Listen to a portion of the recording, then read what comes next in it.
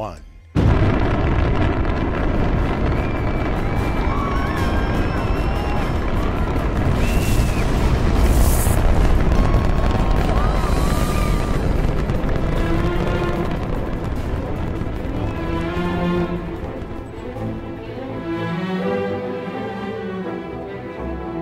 Torino, the first capital of Italy.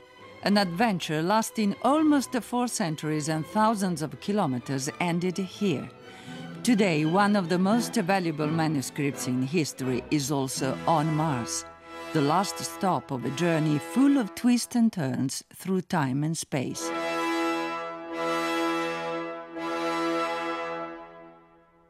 Leonardo died in France in 1519.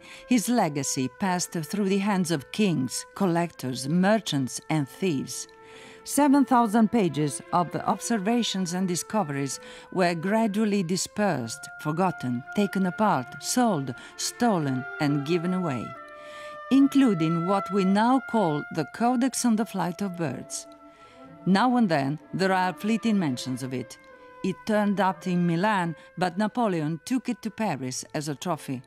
It wound up in England, but some of the pages were lost. Then, a rich and passionate Russian historian managed to recover and reassemble a larger part of the Codex. Never letting it out of his sight as it traveled through Europe, he took it all the way back to Siberia. He decided it was a gift fit for a queen and presented it to Queen Margherita of Italy. The final stop on its long journey was Torino's Royal Library. The year was 1893. As luck would have it, the few missing pages were found. The complete codex was finally reunited with its author, at least virtually, because the Royal Library is also home to Leonardo's famous self-portrait. Buon pomeriggio dal telegiornale delle scienze, puntata davvero speciale oggi. May 2011, a special broadcast of Leonardo, the science news program of the Italian television RAI, is dedicated to the genius from Vinci. The guest is Charles Elaci, director of the Jet Propulsion Laboratory. Well, Leonardo is the ultimate genius. You know, as scientist and explorer, we always looked at him as the model of what he has done, particularly his treatise on flight. You know, and he basically put the foundation of us leading to traveling to Mars. Charles Elaci took part in a symbolic encounter 5 centuries in the making between the great Renaissance artist and engineer and the head of the engineers in Pasadena, the ones who drove the science of flight all the way to a new frontier in our exploration of space.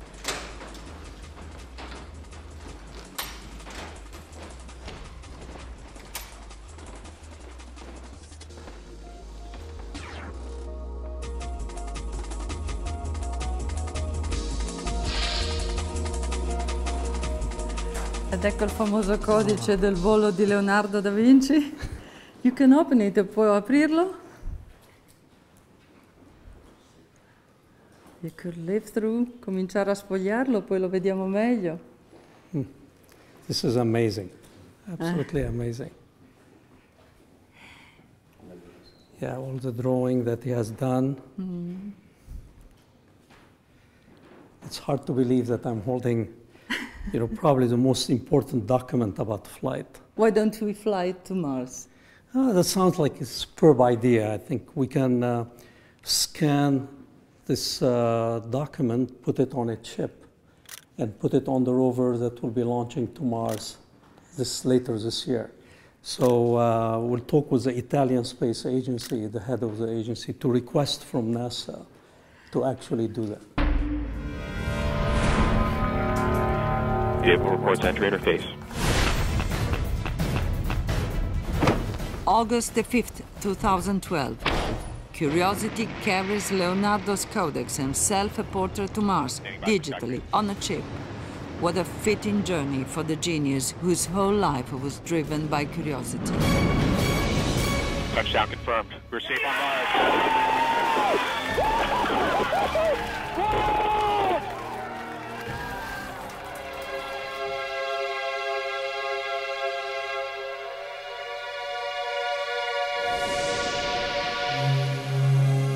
The first truly scientific study of flight is 18 pages long, written in Leonardo's notorious backwards handwriting on paper already used for earlier drawings. The notebook is so small that Leonardo may have carried it in a pocket. The date 1505 tells us that at the same time he was studying birds and taking notes on their flight, he was painting the Mona Lisa.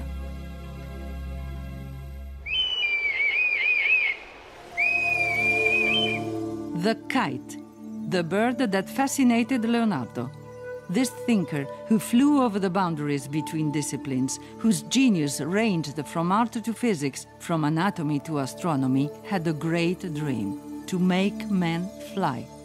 From the wing of a kite, he envisioned that of a flying machine, but first he had to understand the secret of flight.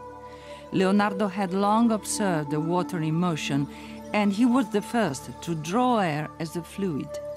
In the Codex, he describes the concept of gravity. Newton would arrive to that only 2 centuries later. He identified the physical forces generated by a wing in air, and he was just on the verge of understanding the difference in pressure on the surface of the wing. But that's not all. The Codex shows that he understood how the kite maneuvers and changes attitude. He drew a pilot in a kind of a cockpit and imagined the movements to support the flight. He even devised the first airbag in history, actually a kind of wineskin filled with water to cushion the pilot in case of a fall. And who would have imagined that the pages of such sublime intuitions also contained a shopping list? There is a chicken that cost Leonardo 2 soldi, but right next to the list is his extraordinary prophecy. Piglierà il primo volo, il grande uccello, empiendo l'universo di stupore, empiendo di sua fama tutte le scritture, e gloria eterna al nido ove nacque.